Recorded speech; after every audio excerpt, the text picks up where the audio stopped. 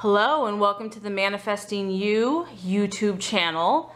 Thank you so much for joining me today. This is going to be a heart love oracle reading for the twin flame female feminine energy for the month of May 2016. So this is focusing on the female twin in the twin flame soul union, and what are the messages, or what is going to help her heal herself and vibrate to her highest frequency to help aid the partnership, aid the coming together of the union, or whatever the divine will is in the union. So this is a singular oracle message or tarot reading for the feminine twin. And also check out, I have a male twin for the month of May, and also the general twin flame relationship reading for the month of May.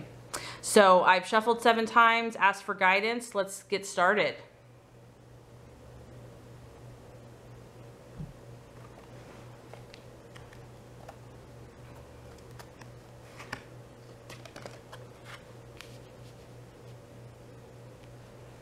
Okay, female twins, God in the universe lets us know we have the sacral chakra. Okay, so the orange in this card is symbolizing warmth, caring, creativity, curiosity, pleasure, perseverance, self-esteem, personal power, and also deception. Set that down there. The key words for the sacral chakra is I want. The element is water, and it represents the ovaries or the feminine, reproductive system. And the sacral chakra is the second chakra. It's right 2 fingers below your navel. It relates to your emotions, your desires, your creativity, and your sexuality. To encourage or bring light to this chakra, you can always visualize orange, sparkling light, glowing ball of light in that area. You can see it sparkling and just a bright orange light. It's really going to energize and cleanse and clear that area. Feel joy as that light kind of glows in that area as it grows larger.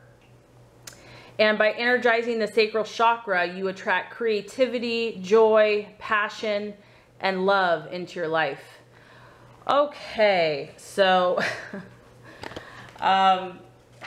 it's just so funny how the universe does not make mistakes, because the last crystal reading for the month of April for the feminine energy was joy. And I feel like this is still the issue for the feminine, because the orange also, it has to do with self-esteem. I really feel strongly self-esteem and personal power, and finding those things that make the feminine twin joyful. Joy is huge, ladies. It's huge. I just noticed that when I am in my joy, when I think as women, just in general too, we're so used to catering for other people and finding our happiness in other people. It's like we don't even realize it. It's like it's a subconscious thing. And those moments that I have literally just had joy in myself, like I don't need anything else, any other source, because I am just joyful in me. I'm joyful in my being. I'm joyful in my creativity. I'm joyful in my own power, in my own creative power. When I feel that, people are drawn to that magnetically. And I think especially the opposite sex. I know it seems counterintuitive, because the world or whatever, it wants to tell us that if we serve our man and if we just totally like cater to him, and I'm not saying it's not good to serve, I'm just saying when it's out of balance, when we haven't done enough of our own personal work, we can't really give out of that place of abundance. And so I think that our twin flame is going to be most drawn to us when we are radiating that sense of joy and that sense of personal power and confidence. So obviously for the month of May, the twin flame feminine, this is still a key issue, self-esteem.